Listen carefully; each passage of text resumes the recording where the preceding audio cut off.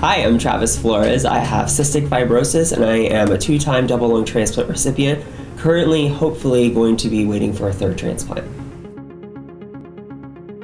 When I experienced hope and when I felt that energy of somebody receiving that hope, and you can see it in their eyes that something's changing, I had to do that for everyone. I had to really take what I was going through and somehow make it the best experience I could while I was alive. And that became talking to people and changing people and hopefully inspiring them to live without thinking about the fact that they're going through an illness, just living life as normal as possible.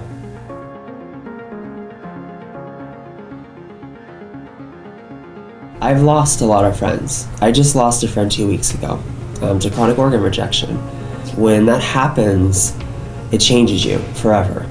As you get older and more people who you love and adore and respect who are going through the same illness as you pass away, your voice becomes more important because there's less people in the world to speak. That's kind of why I've continued to push through what I'm going through and sharing it as publicly as I can, because I have to on behalf of my friends who can't.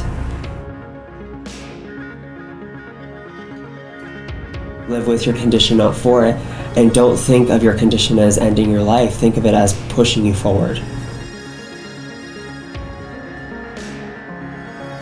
I think that when you are dealing with an illness, that's already a lot to handle in your personal life.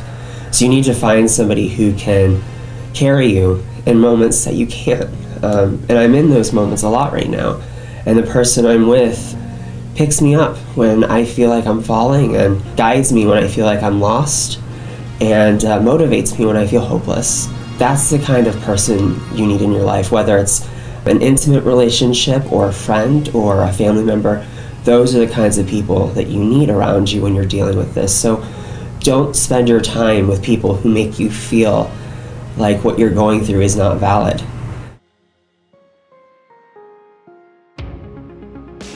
Living with a disability or an illness, you face a lot of discrimination in the workplace. It's either people don't give you a chance or they're afraid to give you a chance because they feel that you're a liability. I have been living by this phrase that I came up with in the midst of a discriminating situation, and it's people with limitations often exceed expectations. You can't look at somebody who has a disability and assume they can't do something, because people who have disabilities are the ones who are doing everything to stay alive. And if they can do that, they can do anything.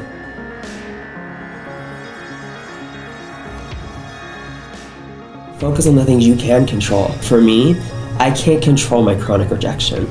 I can't control how sick I'm getting or how this is gonna end. But what I can control is how I deal with it. And I'm gonna live every day happy and smiling and being around people I love, because that's what's important to me and that's what should be important to other people. Find things that make you happy and be around those things as much as you can.